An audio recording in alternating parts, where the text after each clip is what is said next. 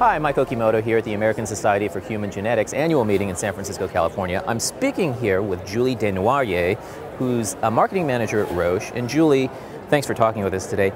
You are introducing here at the show the new LightCycler 96. Can you tell me a little bit about the device? What makes this novel? Yes. Thank you, Mike, for having me, by the way. And we're very excited because this week we just unveiled it for the first time here at the ASHG.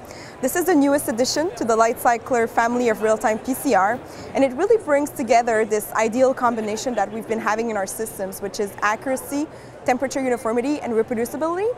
But now what's really exciting is that the system is enhanced by a very intuitive yet very powerful interface. And so it is ideal for both novice users and as well as experienced users. Okay, well, great. So maybe you could actually just walk us through the interface a little bit? Sure.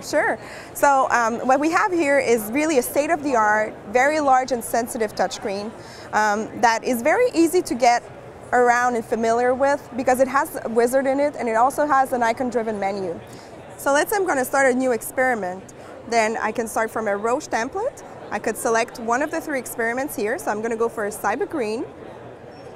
And automatically the system will populate the information for you. And so if you were to change any parameters in the profile, you could easily do that by going here. And if you're ready, you simply click eject, insert your plate or 8 tube strips, and then start the experiment and you're ready to go. And then going forward, once your experiment is completed, of course you can monitor in real time the experiments either from the touchscreen or from your computer that's networked to this instrument.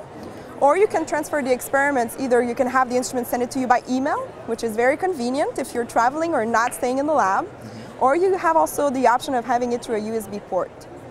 So, and then when you get to your analysis part, the software has really nice features in it that allows everyone to be able to use it.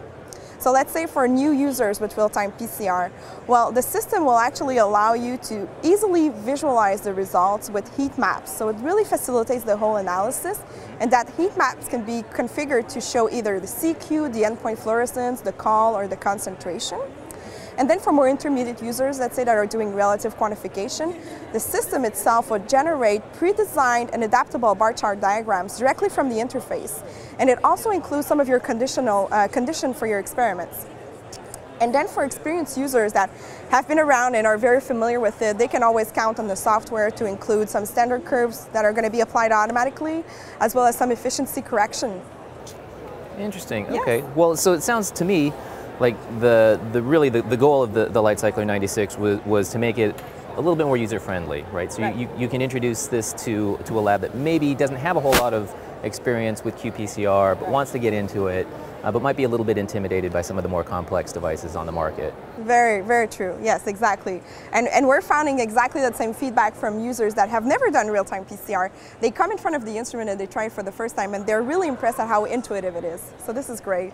And what they can count on also is that the instrument will generate really accurate results, which is key for real-time PCR. And one of the reasons for that is because of the innovations that we've been introducing in the system. We strongly believe that a lot of that accurate part of the results comes from the optics.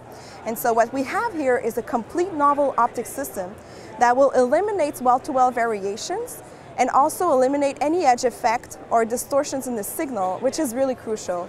And we're having 2 sets of 96 fiber optics that are going to be able to excite all the wells at the same time and also simultaneously capture the signals.